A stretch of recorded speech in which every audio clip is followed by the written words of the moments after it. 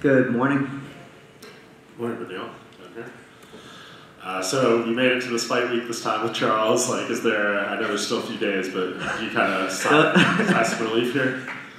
Don't start. Yes, there's definitely no. As far as the fight happening, no. At this point, I believe the fight's going to happen for sure.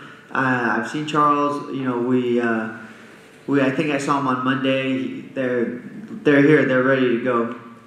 Have you been following his social media at all? It seems like he's already like in the sauna a lot, doing the in-room sauna stuff. Like, do you think he's having a tough cut maybe? Someone sent me that. See, the thing with sauna is you don't know, because some people enjoy doing the sauna. You know, I got one in my house it was during COVID time, so it's been a while. My track of time is not good. In the beginning I was doing a lot of sauna, so I just enjoyed jumping in there, and I would. But I would do it just for fun. So maybe it's one of those things, instead of working out, he wants the sauna instead. I don't know, but I'm just assuming he's going to make the weight. What does your weight cut process look like over the next 48 hours or so? Water load for today, and hoping to wake up about, somewhere around like 10 to 12 pounds over, and then just get the rest done tomorrow.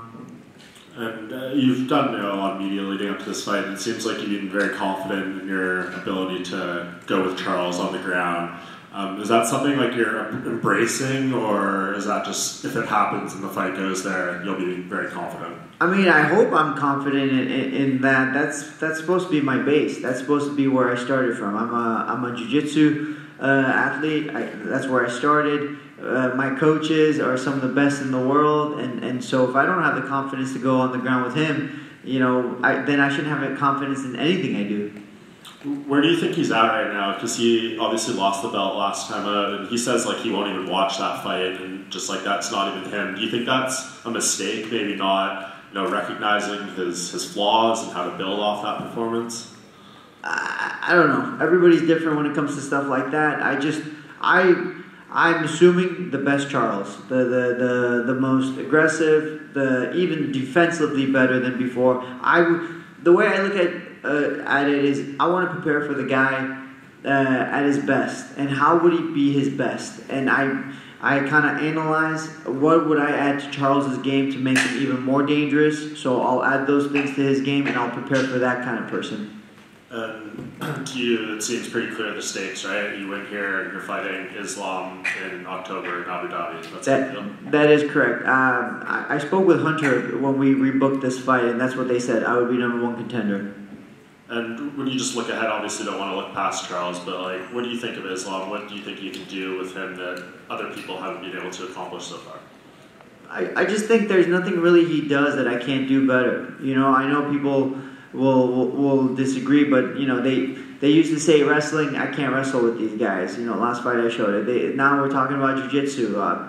Next is going to be striking. It's like, I could do it all, and that's really what I want to show the world. I can do it all. And so as far as Makhachev goes, I don't see anything that he does that I can't do better. Thank you. Obviously, leading into this fight, a lot of the narrative is, two high-level grapplers fighting each other. And historically, in the UFC, when you get two wrestlers and two jiu-jitsu guys, it kind of can turn into a striking matchup, maybe. So, how would you rate your striking compared to Charles? I think this is one of the few times where I would say defensively I'm better. Typically, that's not something I say. But I would say striking-wise, defensively I'm better, and then offensively I think I have just as much power. I would say he has a little bit more variation in his strikes, but that doesn't change the fact that it's who lands. It's not about what you throw. And I saw an interview where you said like if it was just a regular grappling match, you'd probably win 9 out of 10 times. That's what you believe. So when you're watching Charles' past fights, he obviously has the most submission wins in the UFC. What do you think his opponents are doing wrong in there, knowing that you know what he's looking for, but they're still kind of succumbing to it? One, they're terrified of his grappling. I think that's the biggest one. And two, he's very good at offense when it comes to grappling. Like, he'll jump on your neck, he'll jump on your arm, he'll jump on the leg, But once you can get past that is where he starts to hit that wall. So I think I'm the kind of guy who would either not even allow him to get there, or I can get past it if he does jump on a neck or an arm. And so then it comes the next layer. And I think I have more layers than him. And I think that's what makes me the better grappler. One final one for me. When you guys were both in Newark and that got moved here, Gilbert and Beneil, they took your spot as a co-main. It was a 5-round fight. Was there any talks of making this a 5-round fight, a co-main event? It was never mentioned to me. I mean, you tell me 3 rounds, I fight 3 rounds. You tell me 5 rounds, I fight 5 rounds. Fighting is like, I always tell people, those 15 minutes I have in that octagon are my freedom. Like, I have 15 minutes of freedom to do what God has given me. You know, the talents that God has given me, I get to use them, and I get to do it freely. So 15 minutes or 25 minutes, it's all the same. Do you feel like almost you don't even need those extra 2 rounds, because the way Charles fights, it's either he's in there for a couple of rounds, it's either win or losing, right? Yeah, I mean, typically it seems that way with him. If it's a 5-round fight, it never goes 5 rounds. I don't know how many decisions he's been to in general. He's not really a guy. I remember his fight with Frankie a long time ago. He went to a decision, but he's not really a guy who goes to decisions.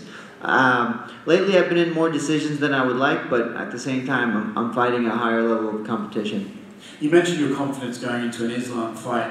You know, before his last fight with Alex Volkanovski, he had this sort of aura of invincibility. Do you feel that Volkanovski's performance against him sort of hurt that aura, or were you confident anyway? I was pretty confident, but he just reaffirmed what I believed. I knew there were things I could take advantage of, similar to Volkanovski, but I think even better because, I have a little bit more jiu-jitsu than Volkanovski and wrestling as well. I just think I could do better. So, it reaffirmed what I believe, and I think when the time comes, it'll be my fight. Would you be interested in fighting Volkanovski again if he wants to move up to 155? Should you be the champion? Volkanovski is a pound-for-pound king, right? To say no to him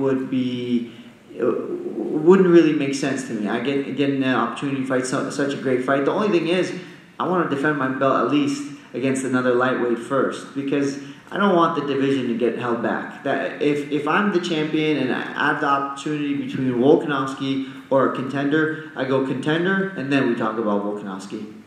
So with that said, does it, for you in your mind, not to look too far in the future here, right? But we got Gaethje and Poirier, and then potentially Chandler and Conor. Out of those two, which name out of those 4 would you like to defend your title against?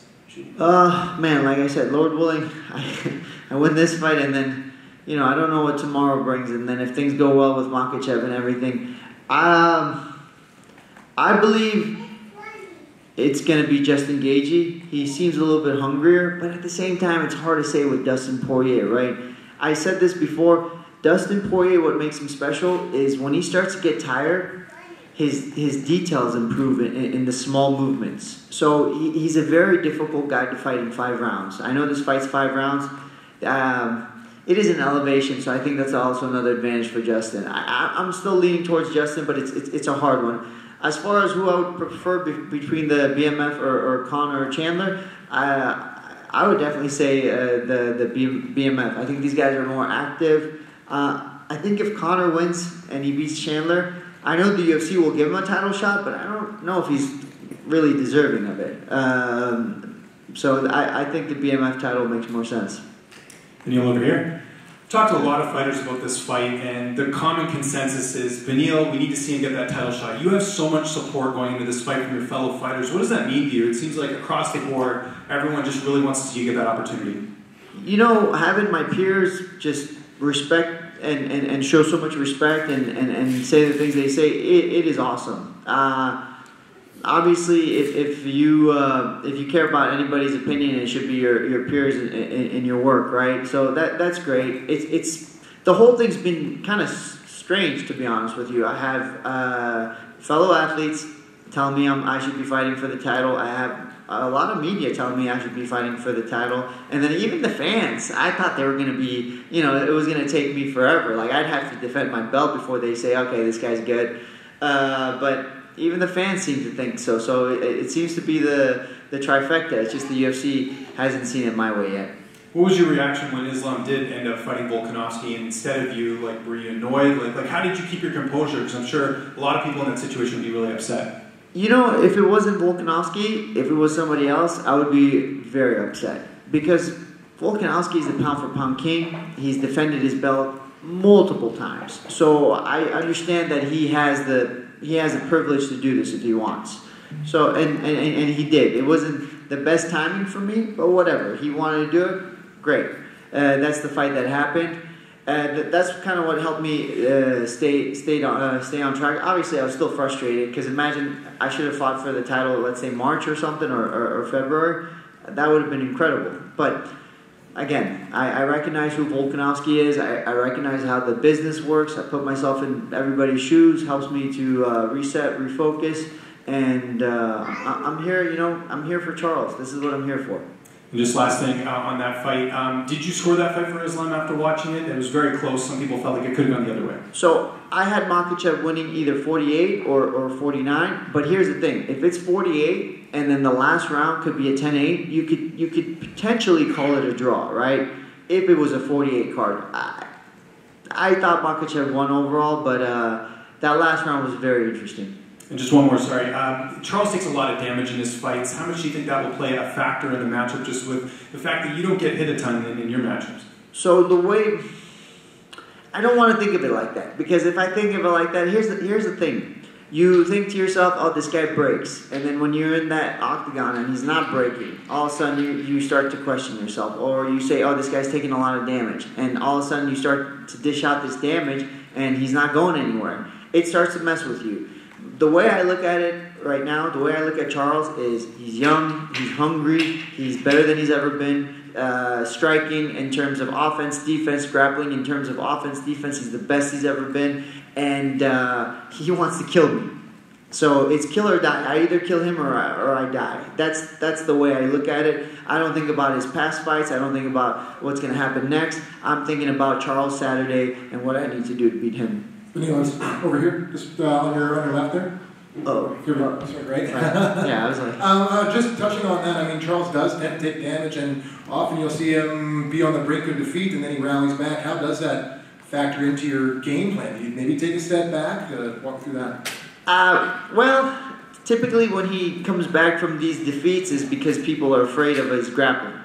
I am not afraid of his grappling. I recognize how good it is, and I understand that there's danger in it, but I am not afraid of his grappling. So if something in that sort of situation does take place, I go to the ground and I lose my mind basically when stuff like that happens. I remember the fight with Diego Ferreira, and second fight, I hurt him with a knee, and he basically pulled guard, and I could hear everybody saying like, just get up and you know, just get up and punch him and you know, finish the fight striking. But I thought to myself, why would I get up? I worked hard for this position. Why would I give up this position? And so I went as hard as I could for the rest of that round. And it was a decision. It wasn't the finish that I wanted, but you know, I understand the difference. If I had been disciplined, it would have been great. But I'm not afraid of people's games. I'm not afraid of your judo. I'm not afraid of your wrestling. I'm not afraid of your jiu-jitsu or your striking. Whatever I need to do to win, I'll do that. And the two of you are really both kind of action fighters. What are you expecting from his pace, and do you think he can match your pace?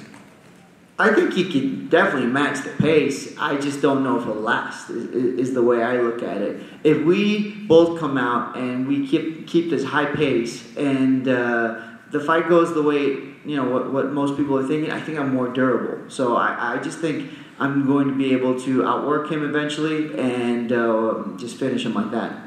Thanks. Beneil, here to your left. Just going into this 8 wins, and I believe Charles had 8 wins when he went into his first title fight with Chandler. I mean, do you look at him at all as kind of a blueprint or motivation going, hey, he went that long road, it is possible? For me, I don't think there is a blueprint because take Charles, for example. He had one top 5 fight, and that allowed him to fight for the belt, right? He fought Tony Ferguson, and he was able to get the title shot. Well, Makachev, he fought, I think maybe he had one top 10 fight. I'm not sure if he even had any at that time. And he ended up fighting for the belt. So my blueprint is different than everybody else's. I have top 5 wins. I have top 10 wins. I have multiple top 10 wins. And so my blueprint's different. You know, the work I put in is different. And I don't mind that it's different. I actually appreciate it more, and I respect it. I have respect for those guys, and I just appreciate my work more. I know you said you've been told it's for the title. Is there any doubt in the back of your mind that something crazy happens? I know you said if it's not a title fight, we riot. Do you think that's a possibility? You know, UFC never gives me their word. They're very honest with me. You know, I call them, and when we speak, it's very clear. Whatever they want with me, it's very clear. We don't play games. So this is the first time they've ever said, "Hey, yeah, you're #1 contender if you win this fight." So I just take it at their word, and you know, I'll figure out the rest afterwards. But right now, take Charles out, and if they say something different, we'll talk about it then. Thanks very much. Beneil right here.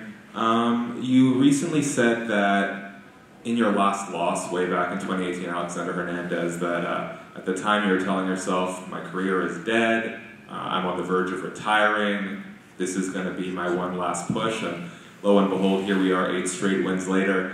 Is retirement at all on your mind? Not now, or is that something you've passed, you've proved to yourself that you deserve to be here?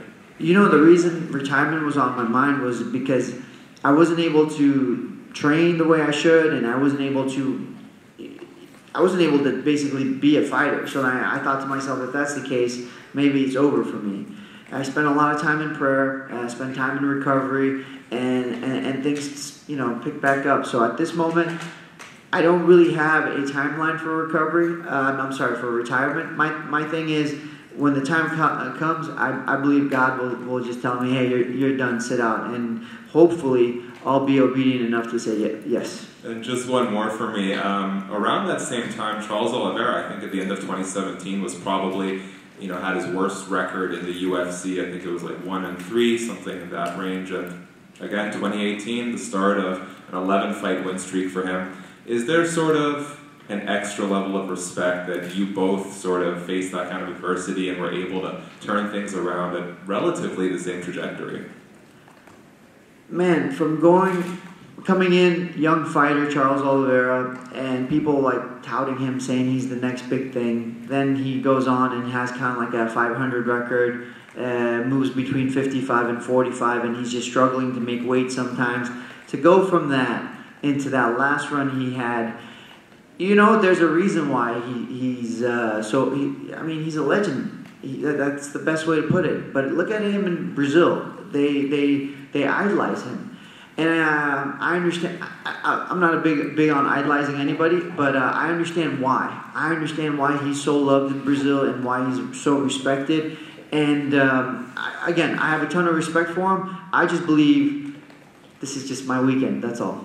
Thank you. Beneil's still over here. First off, welcome to Vancouver. Your impressions of the city, 2-part question. And at this stage in your career, the journey that you're on, how important is it for you to share it with your family? And does it help, maybe not as a distraction, but just enrich the experience no matter what city you go in? So, Vancouver, I got to tell you guys, it is beautiful here. I didn't realize how amazing this place was because, you know, it's a short flight, 2 hours. So people have told me to come here, vacation, and bring the family. You'll love it. And I'm typically so busy. I travel for work, and I just take my family. That's the vacations they get, right?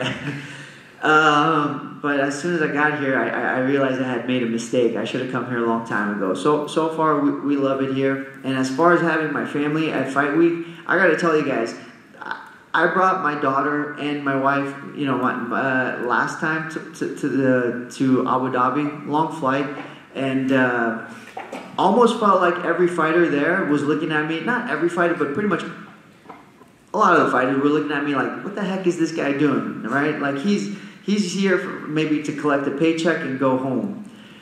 But the thing is, I don't know how to explain this to you guys. Fighting was always easy. Fighting was always the first answer. Like, as a kid, I had a problem, let's fight our way out of it. it's not hard to throw me in somewhere and say, go to the death for some reason. That's just the way I'm built. But now tell me to be patient while my kid's screaming. Tell me to be patient with my wife who we can't seem to communicate at times. These things are difficult. These things I have to work harder on. And to separate myself from them for 1 week, 2 weeks, I'm adding to my difficulties. It's a lot easier to just have him here with me, and when the time for the fight comes, I'm gonna kill or die either way. So it's not an issue. Lastly, as a guy who's eventually going to be fighting for a championship, your fight is just before Amanda Nunes. The level of respect that the male fighters have for what she has accomplished in her career as being one of the greatest of all time, male or female. Yeah, we're talking about Amanda? Yeah, oh my gosh.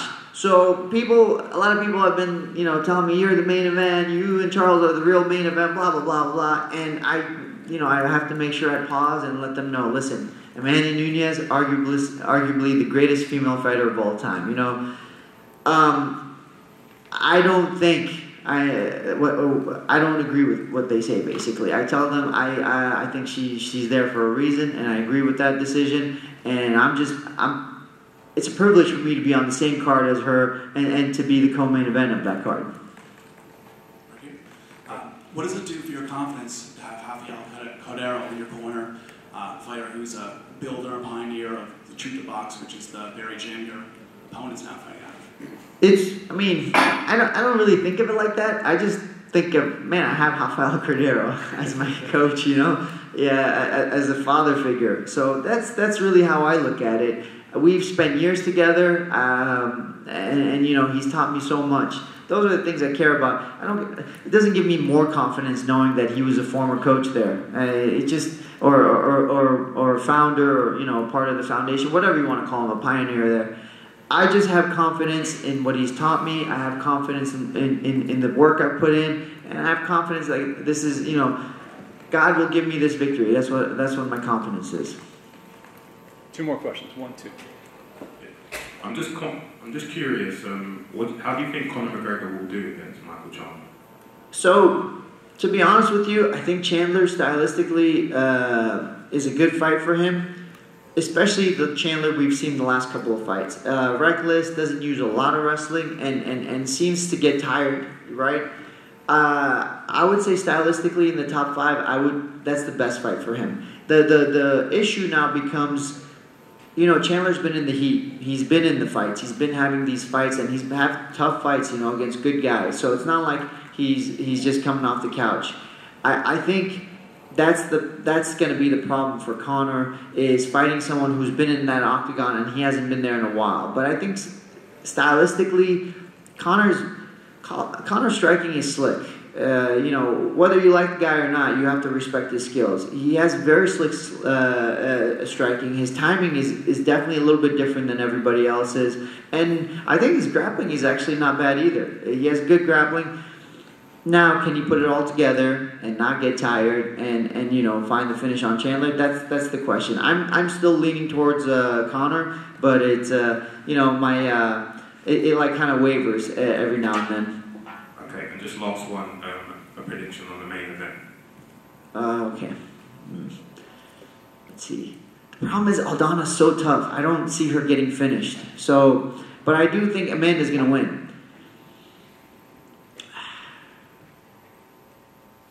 You know what? I'll go with Aldana. I'll just go with an Aldana. We'll go KO Aldana like 3rd round or something.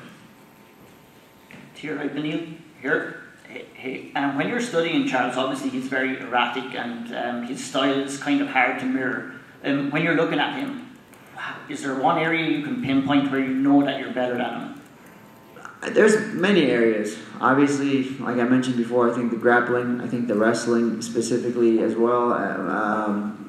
Striking as well, I know, like you said, he's got wild striking, but I think what I do in my basics, I do better than what he does in his erratic movements, like you called it. So there's many points that I see a difference in, and I think I can take advantage of. Thank you. Thanks, Ben.